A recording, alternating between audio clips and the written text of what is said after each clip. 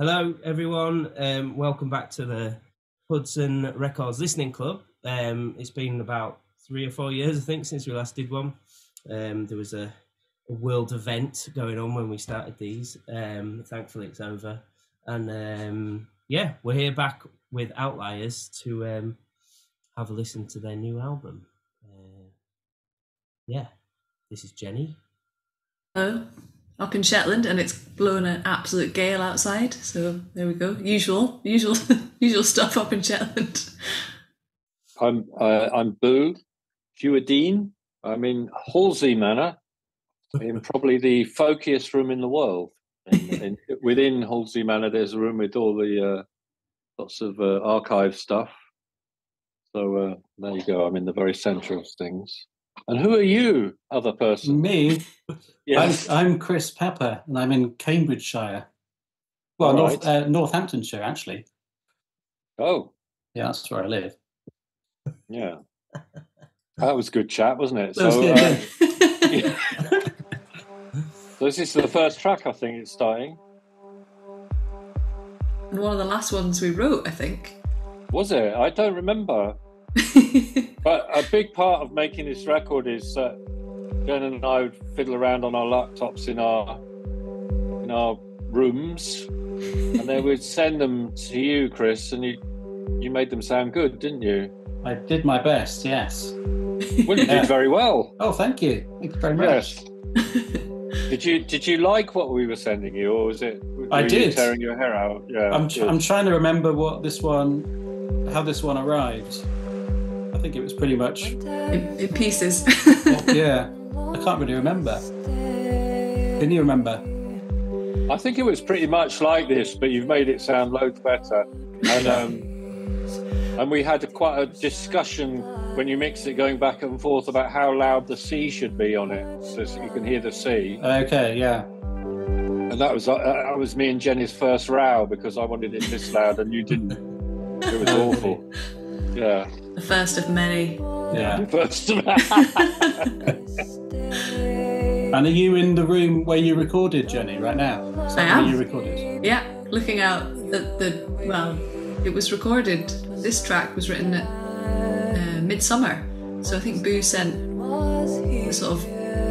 the entire backing to the track, pretty much.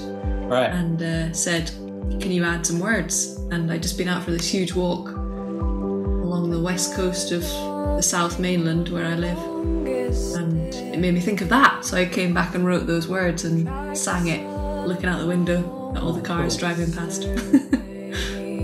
Nice.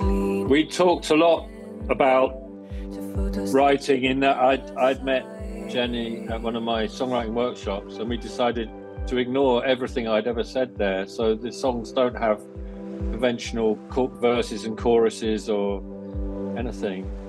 So it was quite exciting to write songs that broke rules. So for example, this one, it's just the same all the way through, but I really love it. I remember when you sent this mix, Chris, I think it might have been an early mix you sent, but I remember being really excited that we'd done something good. Yeah, something unlike anything we'd done before, isn't it? Yeah. So you guys worked together before quite a lot. I've known Chris since he was living at his parents', and I'm probably the same age as his parents, and I used to have to go around his parents' house and say, hello, I've come to play with Chris. Yeah. And they let you in? They let him in. Eventually, yeah. Yeah. So where did so you guys are all currently, as we've found out already, scattered across the UK right now, and Boo's normally up in Glasgow. But is that where the name Outliers came from then? What's the... I think I had another word with out in it, and you said no. What about Outliers? It's out. No. It's out. I think I said something like out with or something like that, and you went, no, that's rubbish. And then you came up with Outliers. So I think it felt like it fitted what we were doing quite well, because it feels like the music is an outlier to what we both normally do. And also it was all written, and the three of us kind of worked on it in isolation in different parts of the country, and so felt like we were outliers to each other as well, I suppose. Yeah. This is me singing now. This isn't Jenny, just in case anyone's curious. So sometimes Jenny sings, sometimes I sing, and sometimes there's no singing at all. Madness. So I did this vocal quite late at night because I didn't want to wake people up. I'm right up close to the mic going, and I really love the treatment you put on it. Yeah, I was thinking about that as a sometimes the recordings that would come back were sort of not ideal because you were doing them late at night and on your own and stuff. So it was trying to find ways of making stuff sound cool. So I couldn't really make it sound like a really upfront kind of pristine sounding thing. So I kind of tried to give things their own little vibes. I think that was brilliant though. Yeah, I really like love this sound, yeah. The vocal sound on this is great. Yeah, like some sort of distortion on there, isn't there? Some sort of decapitator or something. Who did all the? It's a good plug-in, that. Yeah. Who did all the kind of synthy stuff on it? I think this one's me, isn't it, Jen? I think so. And then you did the really lovely ethereal. This singing you can hear now. It's so brilliant, and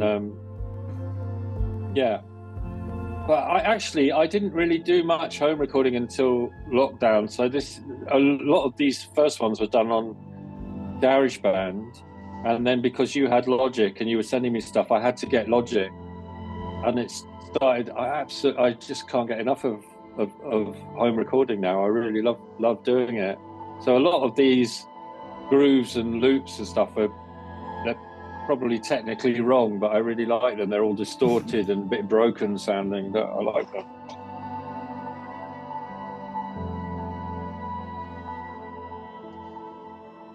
Yeah, I was also thinking you, like when we first met, you probably wouldn't have made this album because you weren't doing any sort of recording at home. You were coming to me to do your demos and stuff, weren't you? I know. Yeah, that's right. Because I didn't trust myself. Do you trust yourself now? I do. I really like it. Now you recorded this one, didn't you? Yeah. So this, I think I put down a couple of guitars and the vocal, obviously. But I really enjoyed the way that we actually got together on Zoom, so in this kind of setup to write the songs, and this was quite a good example of that we met up for an hour every couple of weeks and didn't have any preconceived ideas about what we were going to write about. And the day that we met up to chat, I think we were meeting at 10 o'clock, and at 9 o'clock, roughly 9 o'clock, I'd been speaking to a friend of mine called Helen Dennerly, who's a sculptor, and she was telling me about this song thrush in her garden, and I was trying to explain to Boo what Helen does, and it's really hard without seeing pictures because it's just, her work is incredible. Anyway, we discussed Helen for a bit, and then we started writing this song, Salvage, and it's gone on. I was going to say it's gone on to be the name of one of her new exhibitions as well. So that's really cool. So she takes scrap and turns them into beautiful things, basically, doesn't she? That sort of thing. And and did you record this song thrush that we hear? I can't remember I can't remember that with that song thrush. Or was it? It might be one you found online. I can't remember. Well, I've got one in the flat anyway. Company. Was that Helen who owned the place we did the Living Mountain at? Yes, exactly. Where we recorded the Living Mountain. Yeah. So you drive. Her house is down a really long track, and all the way down the track there's these animals made out of metal. So a big stag and a camel and a huge iguana over a huge bit of the lawn, and just incredible work. We've just done one gig so far, which was still probably one of my favourite gigs ever. I'd loved it. But I remember this was the first song that we played that was acoustic, and I really loved the gig because when we started, I think people were a bit like, "Oh, what's going on?" And then we sort of won them over. It was a really lovely feeling, wasn't it? I think this one helped because it sounded nice and acoustic. And you've got Grant Anderson. Yeah, Yeah. on the live gigs. Yeah, and he's doing all the difficult stuff. So he's using some of the album stems, and we're playing with it. We adapted some of them as well, so they're not quite the same as the album because we wanted it to be a good show. And this is exciting. I can't remember what comes next. No, me neither. Oh, this is Lines. This is probably the first one that you mix, isn't it? I reckon so. And this such a buzz. Felt really celebratory. It was really good. So this was definitely a garage band one, and then there's me trying to turn it on or something. A good job you managed. You succeeded. This is the only track with somebody else on it. Is this, what's he called? Pete? What's Pete's name? Harvey. Pete Harvey, because you work with him. Fantastic cello player, absolutely fantastic. And there's some beautiful, lots of kind of harmonic-y strings and Yeah. He's fantastic, Pete. I really like. You give him something and it comes back and it's beyond what you thought you could imagine. You know.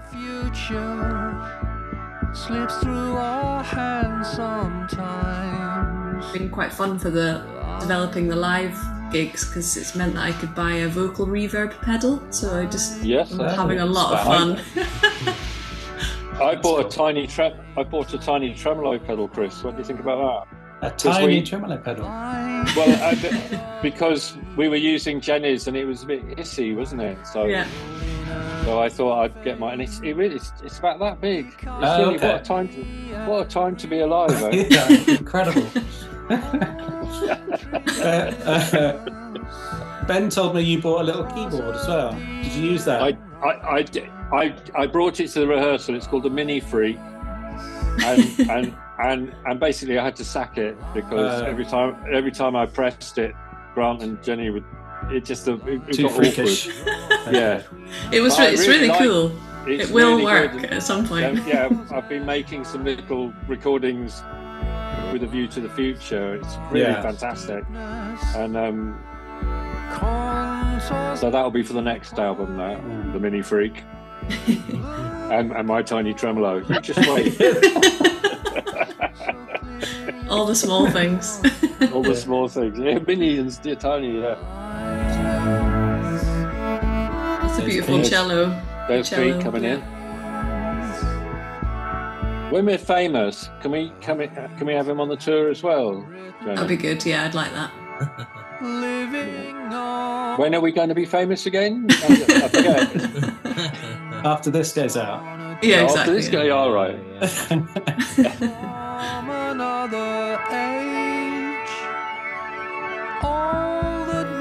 So some of what you did with this, so we gave all of this to you, Chris, but you made some decisions about when things dropped out and came in and stuff. Yeah. So you really had a hand in shaping this one, because when I sent it to you, it was pretty much just all the way through, you know. Yeah, you let me have fun with it basically a little bit. Yeah. Yeah, and affecting my voice there and stuff like that. And I was obsessed with a particular reverb when I was doing this as well, so that's why Jenny's got all of these. I love it. Which one is it? An AMS reverb.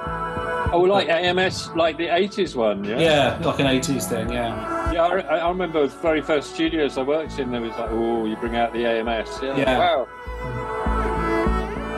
It's a digital reverb, isn't it? It's It's got a specific sound to it.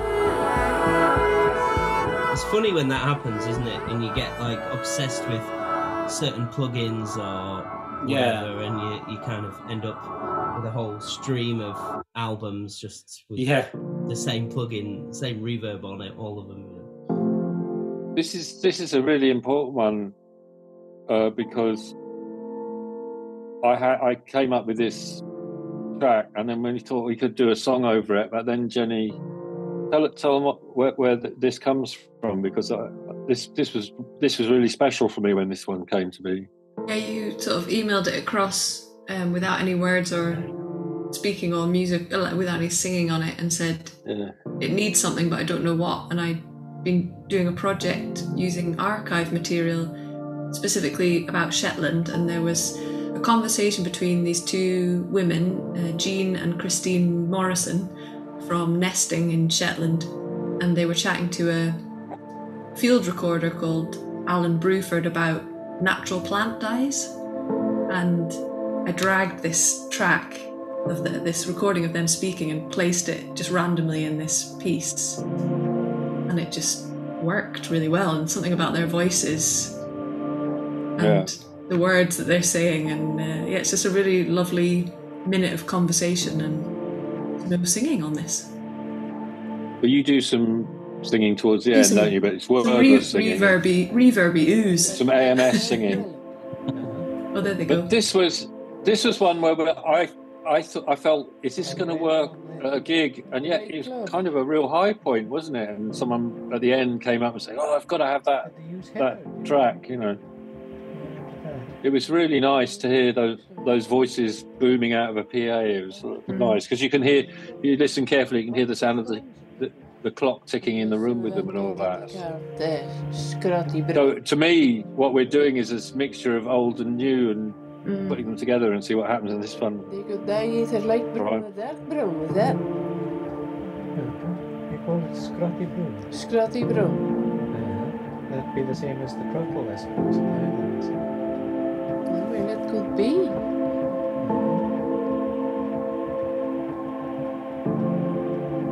But they wouldn't be able to get bulk dyes, I suppose. It'd be too expensive. Both Jenny and I have a shared love of a band called Winged, Victory for the Sullen. And I think this is maybe a little reminiscent of them, isn't it? That they're just sort of holding an atmosphere for a long time. This has got my favourite bit on the record, which is when you do your little skippy bit of singing. Oh, there it is.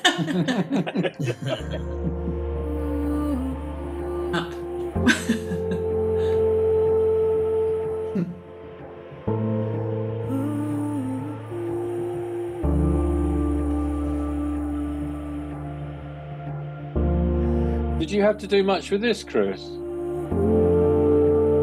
I remember having to work on those voices a bit to try and get them to sort of denoise it a bit and stuff, so you could sort of hear them a bit clearer. I remember it was quite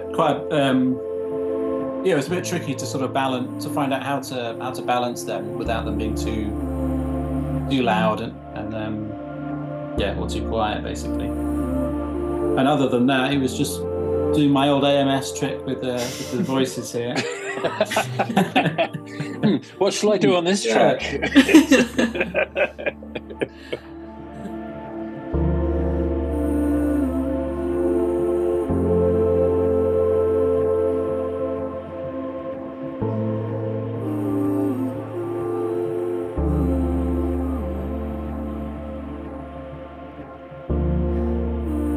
What have you used to make the groove there? Is that like guitar or something? Or? Yeah, there's feeding back guitar. I go like that, and the dum thing was just. It was a thing you told me about. I can't remember. It was a vintage drum machine thing, and I just rolled everything off. So it was just, you just got the sort of heartbeaty feel. What's it called? Spark? Oh, the Sparks, though. Yeah. Spark. So So it's really bright, so I just rolled everything off, and I just liked it, like rumbling about underneath it all. But the piano is like a loop, isn't it? Something you It's found? a loop, yeah. It's a loop I found. Yeah. I did try and play it on my piano, but I just like the sounds of this. Again, I did really brutal EQ on it and stuff, you know. I mean, it's funny because when we were doing these things, I don't think we ever thought they were particularly going to be heard. We were just enjoying ourselves. So I'd send things to Jenny and go, "Is that all right?" And I was like, "Yeah, I don't know." Oh, this is another early one. I love this song because when we would meet, we would say, "What are we going to write about today?" And Jenny came to the meeting and said, "I've got nothing. I've got no words." I think it was quite in the depths of lockdown when nothing much was happening. So I said, "That's it. Let's write a song about." So it became a song about if you've been on your own all day and you haven't heard your own voice. Quite weird if you don't speak to the afternoon the first time you speak and you feel it in your chest and stuff like that. Yeah, because we never intended to necessarily make an album. When we were just going to write some songs, and then for some reason we started recording them. And then I think when we had 10 or 12 tracks, I sent it to Andy and said, thank you so have much. a listen to this, see what you think. Can't thank you enough, Andy. This is most excited I've been about a record for a long, long time. So. Oh, it's brilliant. I remember when Jenny sent me it, and I just thought, well, this is pretty good. It was kind of almost sending it to you for feedback, and you were like, "Yeah, we'll put it out on the record label," and I was like, "Oh, okay." Amazing, so good. And it kind of, I mean, I was going to ask about artwork, because as well, the image and everything just kind of has really set it off as well as like, I don't know, it works really well with the music and kind of who was it that did the image and everything? Shetland-based photographer called Susan Malloy. She's fantastic. Well, worth checking her out online. And she'd done some photos for me at one point, and just love that on the record. Yeah, so she did some photos for me, and then I was looking through stuff on her Instagram actually, and we were discussing album covers, and saw that picture and just thought, ooh, that just really might do the trick. So it's a picture of the South Lighthouse on Fareham. One of the things I really like about it is we put no text on the front. Yeah. So it's just a beautiful piece of art. Although this one's been ruined by someone scribbling all over. There's some scribbling. I know. You tried to stop us, didn't you? But... I can't sell this one now, can I?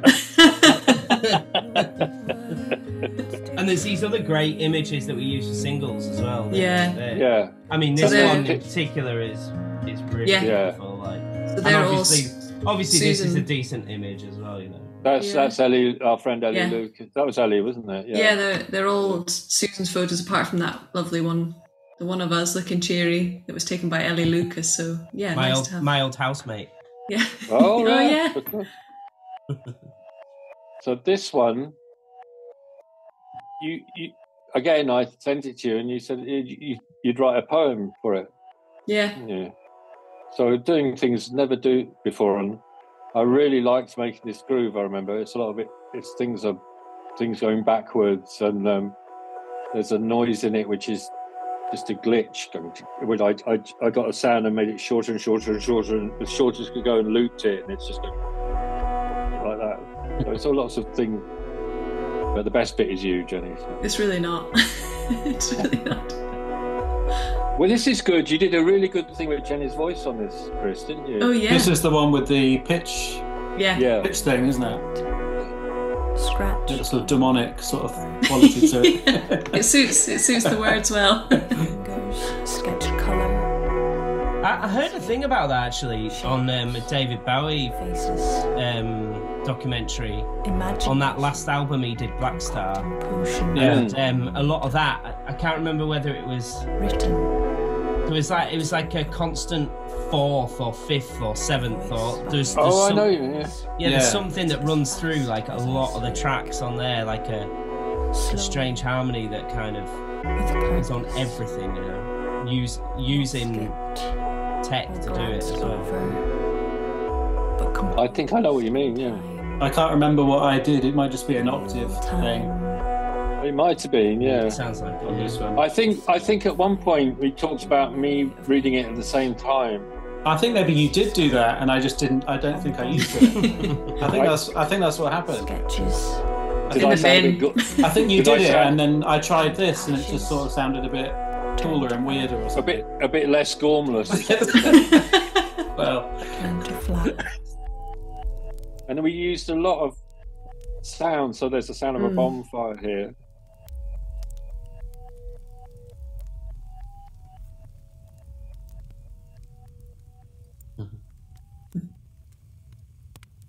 I think the next track is Heard, is it not? And I have to. my favourite, this one. Well, I have to really thank you for this, Andy, because I wasn't sure about it, and now it's one of my favourite. I heard it on the radio the other day, and I thought I was Like, so who's proud that? of it. Fantastic Yeah, singer.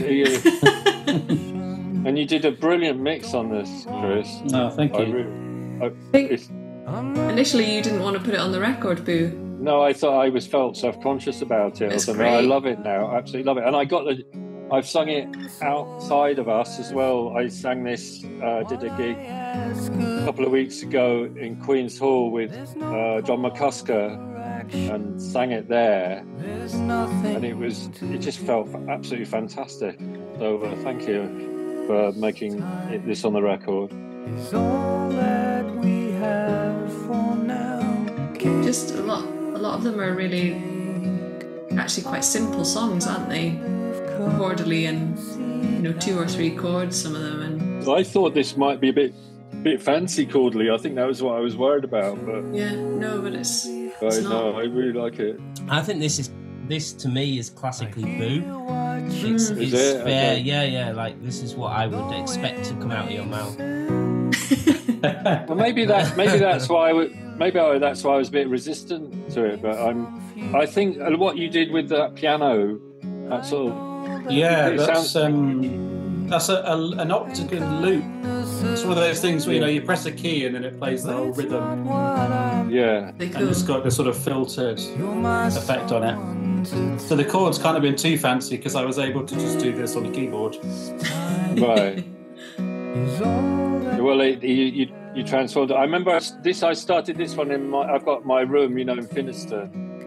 So I actually recorded the guitars in there. So I recorded right. them at home. Yeah, I did that with Finn okay. Engineering. And I think I sang it there as well. Because it was getting a bit noisy in my flat, so. And there's the mind-blowing piano The solo. mind-blowing solo, yeah. Wow. But which you got strangely nervous about at the gig, didn't you? I know, because it's very simple, and it's quite easy to just lose concentration for a second. And Yeah. That was the I bit I think was by most the end of nervous the tour, about. by the end of the tour, you'll be total Jerry Lee Lewis on that, won't You you? think, yeah. Yeah. I hope so. Jumping on the keyboard. Oh, I love that. I love that it ends just with our vocal as well. Yeah. Yes, it's really good because it used to have an extra bit, and then I think Chris I chopped it. Yeah. You it's a chopped it. Very Good good. decision, Chris. Thank you. So there are a couple of, I suppose you'd call them instrumentals, and which is this is this an octagon? Yeah, this is my octagon friend on this one. Yeah, doing drums. Yeah, it's really good, and we thought, well, we can't do these at the gig, but they worked really brilliantly, didn't they? We worked them in between songs, and it was just this pounding out through that big PA. It sounded really good, Chris. Cool. This is me playing the Nose theremin. flute. Nose flute.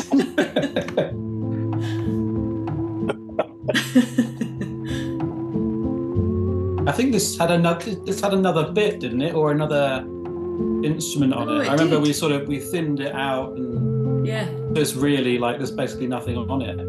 Yeah. But that's why it's kind of so cool, I think. Yeah.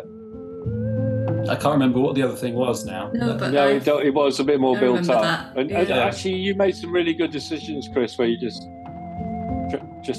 get rid of that, and that's what we needed, you know. Yeah.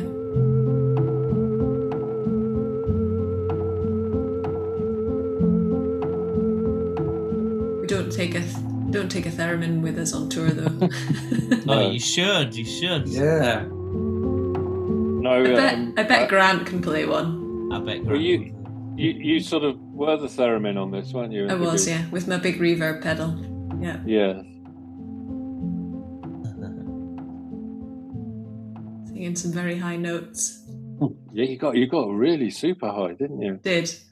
I tried to Nearly join in, it didn't go well. Yeah. Oh, this is a lovely song. Tell people about this one. I think this was another one where you sent me the piano. This is my crappy piano in my flat, which I bought from a hotel, and it's got two light fittings on it. I've never dared plug it in because I think the entire building would explode. Yes, it's really manky and old and full of moths, but I really like the sound of it. Yeah. So I just recorded this and looped it and sent it to you. This is really good because this is the sort of thing, and if you did in a fancy studio, you wouldn't get this sound, would you? And that's what I love about that piano sound. And then did you in fact record it on your phone, or was it? Yes, I did record it on my phone. Yeah, it's just recorded on your phone. Oh, that's cool. Yeah, that was.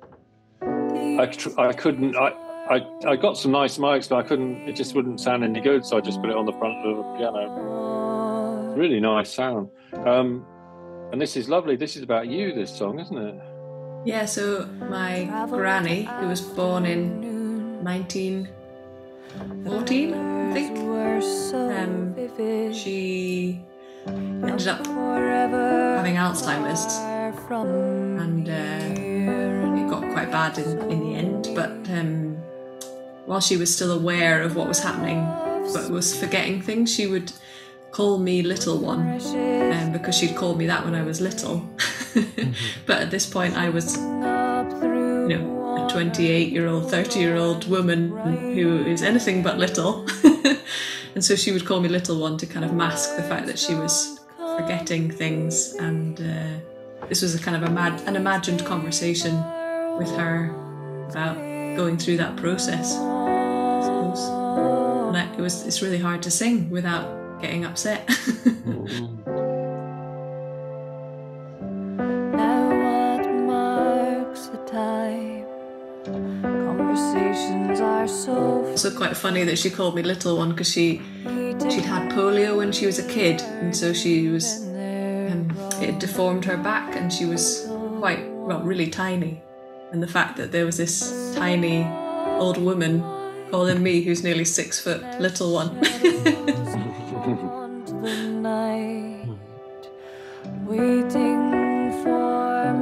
We're going to have to, when we make other records, which we will, we should never forget that all this is the piano and one extra sound and you singing, and it feels very complete, you know?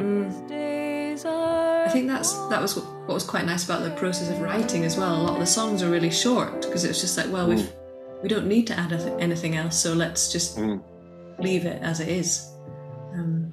And I think not being all in a studio as well, perhaps, because sometimes I think I can imagine if we had all been together, we might have been tempted to add other things, and definitely, because that wasn't really an option.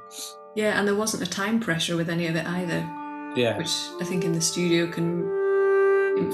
does obviously influence how you create in that space. It was nice having the process as well of sending things between myself and Boo and then to you as well, Chris, and sort of sending it backwards and forwards and just having full 100% trust in what the other person was doing. And it was that kind of exciting thing of a bit like Christmas. You get this Logic file, and you open it up and be like, oh, what have they added this time? And then you just keep adding until you feel like you're done. And Yeah. that was a good fun experience, I think. I mean, you're quite prolific songwriter, Boo, aren't you? You work with a lot of people. Were you doing a lot of collaborating with other people At the time? At the time during lockdown, or Yes. was it just with Jenny, or was it like? No, it wasn't. There's my friend Vlado Nozel, who we call ourselves Hotel Art, and we've just finished this week, haven't we, Chris? Yeah. And he's a young guy from Bratislava, and very different music. What we were basically we're trying to like write lift music, weren't we? That was the idea. So and then there was Lady Nade. I wrote her album with her and stuff like that. So it was. I had the joy of being able to write a lot during lockdown. I absolutely loved it. This is Power Cuts, which we're scared of, aren't we? Power Cuts. Like the thing, Power Cuts, or the song. Yeah, no, but we're scared of the song, aren't we? And then every time I hear it, I think, oh, it's really lovely. I really like and it. This is in 7/8 because you talked about 7/8 one time, so I thought I'd try and write something in 7/8. That's your fault. I think that's why you're scared. Well, Jenny was talking about that she does stuff in 7/8. And okay. I had tried to do that with Chris Drever and failed. Right. So I started this one and thought, right, I'm going to conquer my fears. I mean, Chris definitely has a problem playing in 7/8, doesn't he? He doesn't. No, so but whose fault was it? No, I've toured with him, and it's like I used to start sweating when the 7/8 one came up. So it's conquered my fear of 7/8. This song. And this is another thing where we did something you shouldn't do if you're like a songwriter. I just sing the same verse twice, I think. And in the past, I think we thought about another verse, but it feels really good just singing it twice, doesn't it? I love that, breaking all the rules.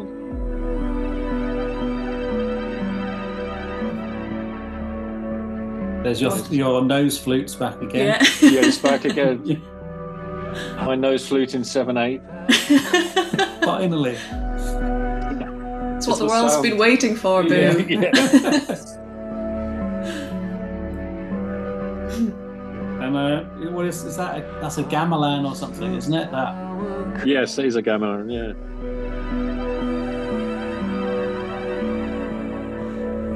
I don't know where I got some of the sounds from. I know it's a bit worrying if I ever drop it. Also, I meant to message you the other day, Boo, because somebody came round to play some games at the house the other night, and they were talking about turning up with their compendium. And I was like, I've never heard until we were sitting writing this song, and you were going on about compendiums of games, and I was like, what is? I've never heard of that before. And then I think that might have been, as somebody pointed out, we're an intergenerational band. No, it's an older word. I've been really hurt by that. They said that someone came up with the gigs. It's so nice to see an intergenerational band. I forget that I'm astonishingly old sometimes. What do you mean? But the funny thing was that they said it to Grant, and Grant said, "Oh, I'm the same age as her." So we were wondering how much of intergenerational they thought. Me and Grant were different ages as well. Well, thanks so much. That was brilliant. That's it. That went very quickly. Yeah, amazing album. It's a funny. I have to say, it's a funny thing because I make records. Every time I hear this record, I genuinely enjoy listening to it, and that's a really new experience for me. So thank you.